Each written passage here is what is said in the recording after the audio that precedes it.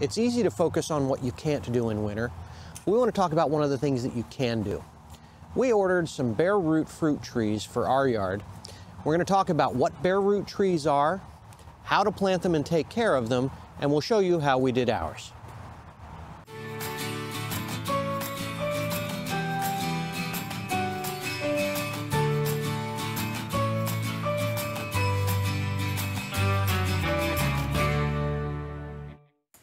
When most homeowners get a new plant, they'll do so from a garden center or a big box store, and it will usually come in a pot. Occasionally they'll get one with a wrapped root ball instead of a pot. In our case, we had very specific plants that we wanted, and we ordered them as bare root plants from a nursery. There are a number of advantages to bare root plants. We'll talk about those here. First, what is a bare root plant? A bare root plant simply doesn't have any soil attached to whatever root ball or root structure that it has.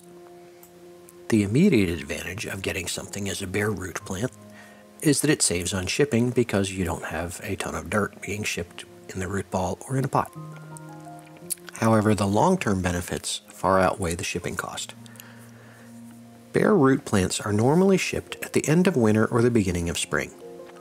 These plants are shipped in a dormant state where they've gone to sleep for the winter and are awaiting spring to wake up and start growing.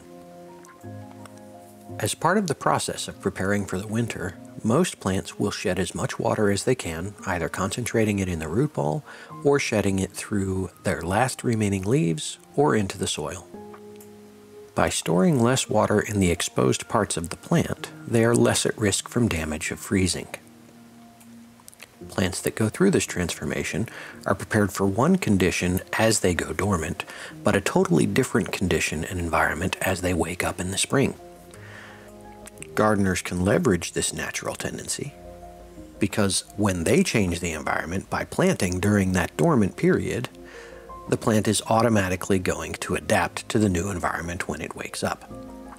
Also, because it is preparing to grow for spring and put on a new flush of leaves and potentially grow fruit, it will be ready to send out new roots in order to find nutrients to support that growth.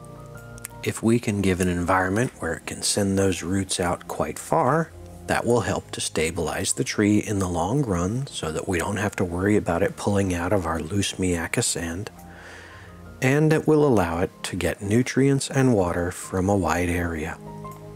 Planting a bare root tree is very similar to a normal potted tree replanting, with a few minor exceptions. When digging a hole to plant a bare root tree, you will often want to build a mound in the center of the hole in order to drape the roots over the mound. The tree base itself will rest on the top of the mound, and then you'll bury the roots around that mound. If you have any exceptionally long roots that stretch beyond the perimeter of the mound that you've created, you'll want to dig out areas for those roots to be able to lay, or cut them off depending on the health and size of your tree. In our case, because our sand is so loose, we want to use as many existing roots as we can in order to stabilize the tree quickly. If we had a better soil to start with, we would probably chop off the excess roots that we have, allowing them to grow anew and potentially be stronger. Unless a tree specifically requires some other treatment, we will plant the trees so that the crown of the root ball is just barely above the surrounding surface level. Keeping that crown exposed just a little bit makes sure that the base of the tree does not suffer from any rot because of contact to the ground. When mulching after finishing the planting, you'll want to keep this in mind so as not to mulch over that area directly either. You can mulch normally and then simply pull the mulch back from the tree to expose that root ball base. We don't like to add any compost or amendments to the soil itself, but we do add a small amount of compost above the soil so that the plant at least has something to start with. We also firmly press down the area around the newly planted tree in order to get rid of any air pockets. You want to make sure that you press firmly enough to compress the soil, but not so firm that you tear the root ball. We were unable to get footage of our trees when they actually arrived and we unpacked them, but we need to discuss that a little bit. You don't know how long a bare root tree has been out of the ground by the time it reaches you. It's entirely possible that it's lost a fair amount of water from its root structure by the time you're ready to plant it. Because of this, it's pretty important that you get the root ball in a bucket of water as quickly as possible, and then give it a little bit of time to soak up whatever it might need to replace whatever was lost. Usually an hour is sufficient. You can go up to 4 with no problems. If you know when your trees are going to arrive, prepare the bucket the day before. This will allow any chlorine that's in your water to naturally dissipate before your tree roots are exposed to it. Chlorine's not a huge detriment to plants, but it does help if you can let it outgas before the plants are exposed to it. If you have multiple plants, you can put them all in the same bucket as long as the entire root structure of all the plants is below the water line. We'll talk more about the apple trees in a minute. As part of our order, we also got some nice blackberry canes. While the blackberries are much smaller, the process is exactly the same. You take the bare root plants, position them where you want them, build a small mound underneath them, and then bury the roots around the mounds. Again, we added a little bit of compost, and then some mulch to cover them, and pulled both away from the stems so that the plants had plenty of room around the base of the plants. We ordered 3 different thornless varieties of blackberries for this patch. We'll talk more about those in another episode. Pruning is such a huge topic that we'll have to address that in a separate video, but I do want to talk about it just a little bit. The nursery that you bought your plants from should have a specific recommendation of how much to prune off.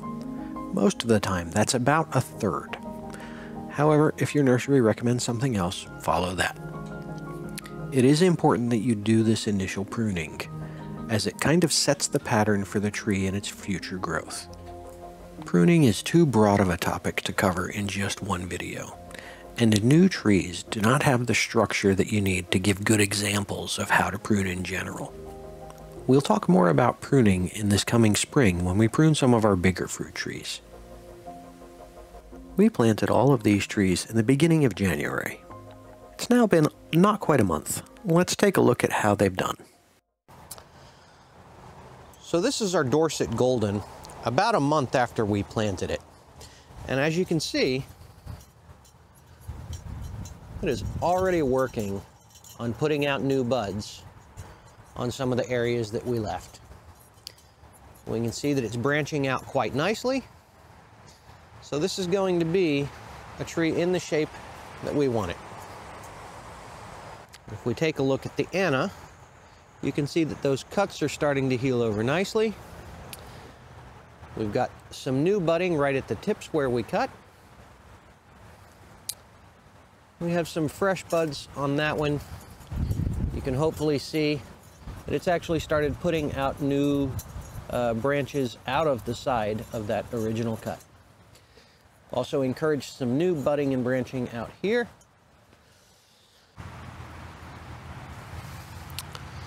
These are the blackberries that we planted. You can see they're still really small, but hopefully you can see that they've already started to wake up to generate new growth and sprouts.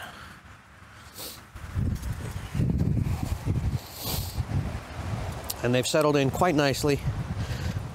We water them fairly regularly, and they're doing quite well. We have a couple of really cold nights coming our way, so we will protect these just so that they are a little less chance of losing those new buds, even though they should be okay. But we'd rather be safe than sorry on the new plants. We hope that was helpful. If it was, we'd appreciate it if you'd give us a thumbs up. That lets YouTube know that they should show us to more people. We'll also do a video about why we chose the apple trees we did and why we planted them as closely as they are. If you would like to be notified of that, then consider subscribing and hit the notification bell. Thanks. We'll see you next time.